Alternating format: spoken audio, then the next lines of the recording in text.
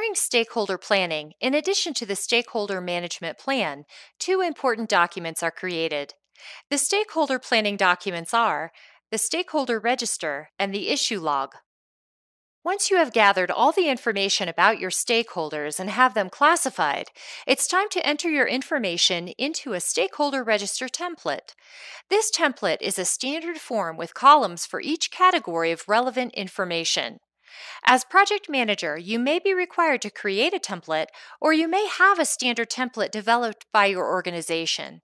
If you don't have access to a standard template, consider using a previously completed stakeholder register from another project as a guide. The specific stakeholder information categories on a template can vary from project to project, but in general, you'll need to include three basic types of information about each stakeholder. Identifying information tells you who stakeholders are and the basic facts you'll need to know in order to work and communicate with them. This includes name, contact information, position, and role in the project. Most identifying information is gathered during step 1 of creating the stakeholder register, gathering information from project documents. Assessing information includes stakeholders' key requirements and expectations.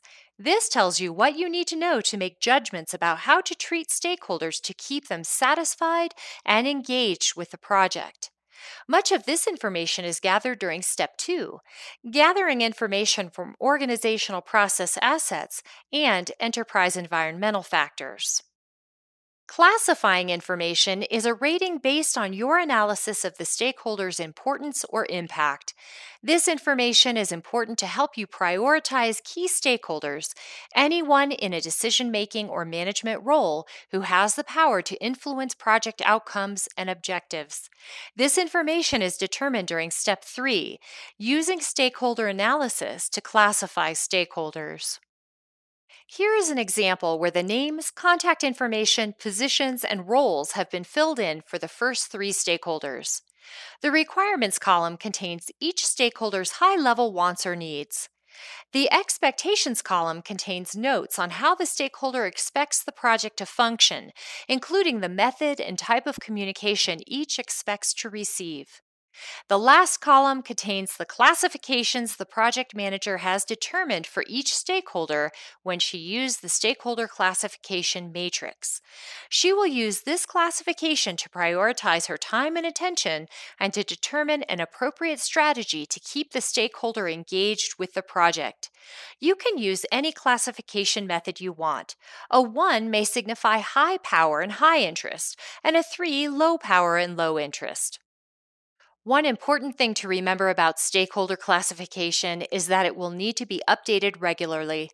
Although stakeholders with low power usually have little influence in the way a project is managed or on its objectives, they can often achieve power by gathering support.